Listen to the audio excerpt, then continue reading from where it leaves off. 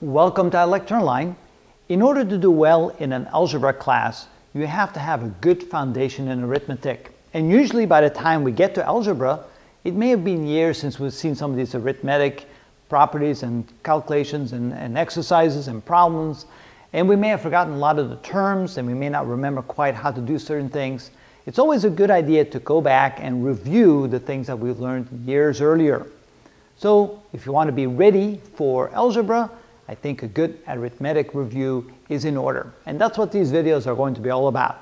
I don't know yet how many there will be, but there'll be a series of these videos where we will go systematically through all the various things that you need to know in arithmetic in order to be ready to take algebra.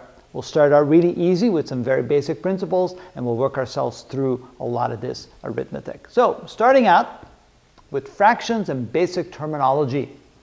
What is a fraction? Well, we write a fraction like this with two numbers and a line in between. This is 1 over 2 or 1/2. We can write it slanted like this, or we can write it vertical like that. Same thing. This is always preferred. It's easier to see this and this. Or you can always think about it as 1 divided by 2. The number in the top is called the numerator. The number at the bottom is called the denominator. And if you want to get a visual representation of what a fraction is, think of a circle, for example, and you're going to divide the circle in as many pieces as is equal to the number in the denominator. So if the denominator says it's 2, you take a circle and divide it by 2 pieces. If it's 3, you divide it by 3 pieces.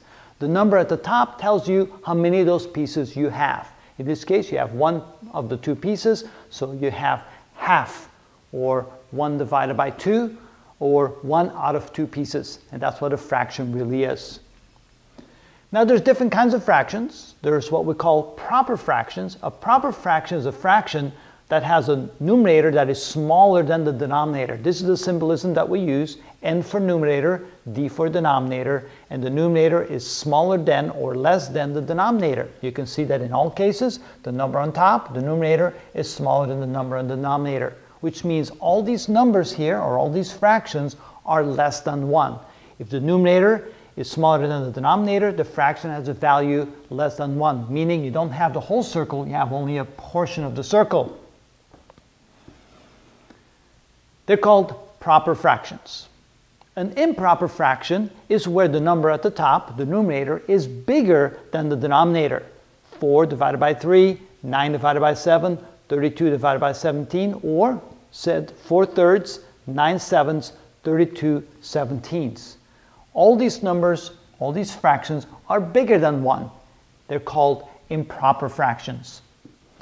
Improper fractions can be turned into what we call mixed numbers. We can pull out the whole integer out of an improper fraction. For example, the number 4/3, which is this number right here, or this fraction right there, we can think of it as 3/3 plus 1/3. 3 plus 1 is 4. But if we separate it like this, you can see that 3/3, if the number at the top and the bottom is the same, that is equal to 1. So this then becomes 1 plus 1/3, which is written as 1 1/3. We get rid of the plus. The plus is really still there, but we simply don't write it. So this is called a mixed number, and it's exactly the same as this number right here, this fraction, which is called an improper fraction. Same with the number 15 divided by 4, or 15/4. You can write as 12/4 plus 3/4. Again, 12 plus 3 is 15. But notice that 12 can be divided by 4 just evenly. 4 goes into 12 exactly 3 times, so this can be written as 3 plus 3/4. And again, we can take the plus away and simply write as a mixed number 3 3/4, and that's how we say that. If we want to visually represent what an improper fraction is, notice 4/3 can be written as 3/3 plus 1/3. Here you have a circle that's divided into 3 parts, and we have all 3 of these parts. We have the whole thing, 3 divided by 3, plus here we have another circle that has 3 parts, but we only have one of those 3 parts that represents 1/3. So 3/3 plus 1/3 gives us 4/3, or 1 1/3. So that's a visual representation of what a mixed number is. Basic terminology always helps to know what it is, and so now we can go forward in learning how to deal with fractions and many more operations after that. So that's our first start.